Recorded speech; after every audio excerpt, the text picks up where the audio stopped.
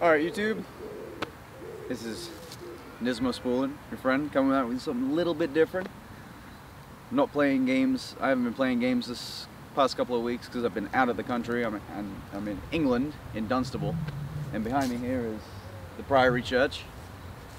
It's just one of the oldest buildings in Dunstable. It was founded in 1138, so it's a really freaking old building.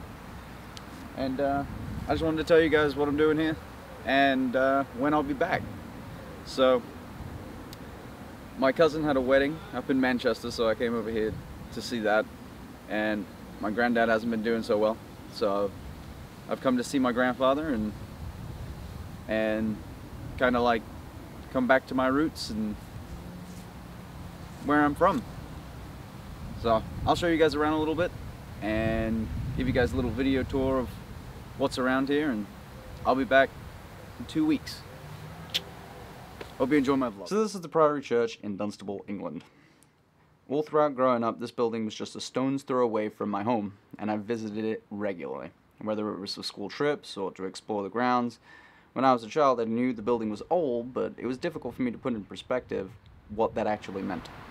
This building is still very important to people who live here for multiple reasons, and it's used for church gatherings, weddings, community meetings, and stuff like that.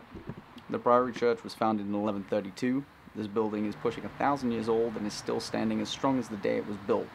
And what makes this building so important is not only is it old and a church, but it's one of the 12 places King Edward sought refuge while transporting his wife Queen Eleanor from Scotland to London after her death in 1290.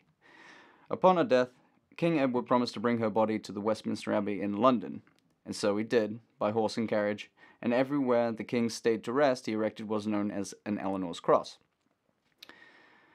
which can still be found in Dunstable today, but it's been moved from its original location outside of the church and is now in the centre of Dunstable in respect to the king's journey across England. I feel like people, religious or not, should respect the kind of history that this building holds and let the echoes of the past ring out in their mind whenever they visit these places. We as a society often turn up our nose at hundreds or thousands of years of history that's happened right under our feet, and this building is a beautiful reminder of how well we as humans really are.